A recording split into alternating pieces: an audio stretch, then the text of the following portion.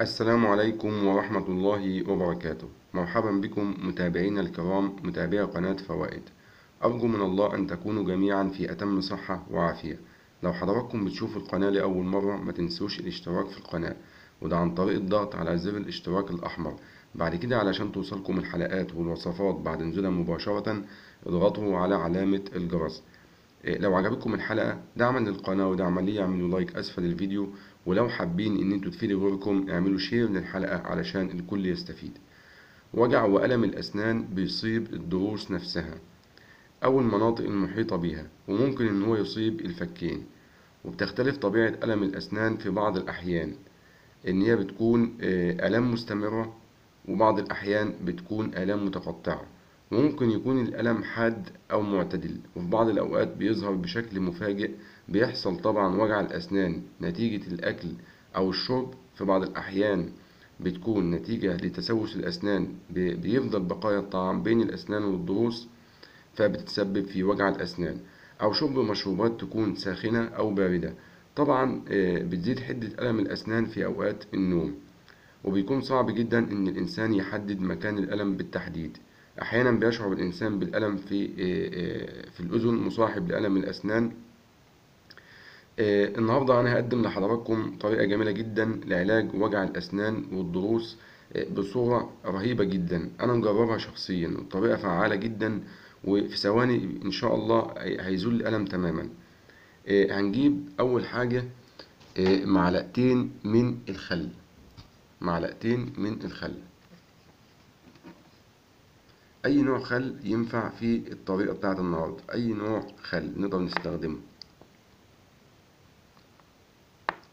لو في خل التفاح يكون أفضل طبعا، لكن نقدر نستخدم أي نوع خل في الطريقة.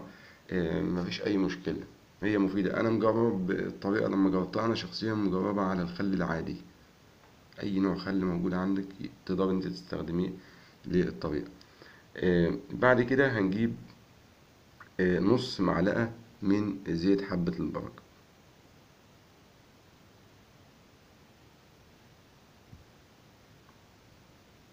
ونخلط الحاجات ديت مع بعضها كويس. بعد ما نخلطها كويس مع بعضها هنتمضمض بالخليط دوت لمدة 3 مرات. يعني احنا دلوقتي حسينا بوجع أسنان مفاجئ مثلا، هنعمل الطريقة. هنجيب الخل معلقتين ونص معلقة من زيت الحبة السوداء أو حبة البركة، ونتمضمض بيها في ساعتها 3 مرات. 3 مرات ان شاء الله هيزول الالم تماما في نفس اللحظه. طبعا انا مجربها شخصيا.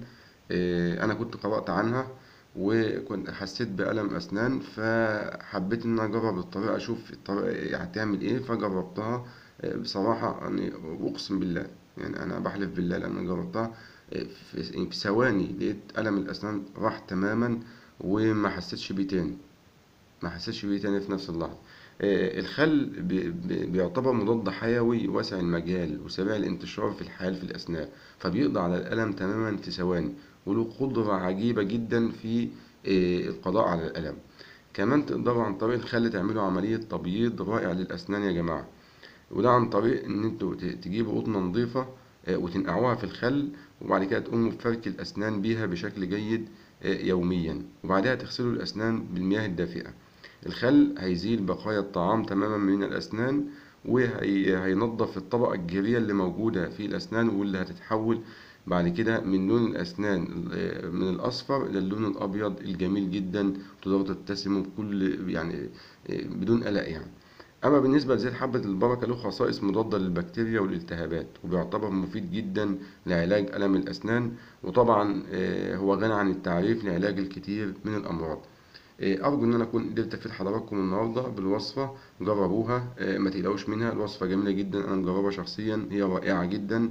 في ثواني مش هتحسوا بألم الأسنان، يعني في أي وقت في الليل في النهار حسيتوا بألم الأسنان تقدروا انتوا تعملوا الطريقة دي، تتمضمضوا بيها 3 مرات. إن شاء الله هيزول الألم تماما. أشكركم على حسن المتابعة. دمتم في أمان الله، والسلام عليكم ورحمة الله وبركاته.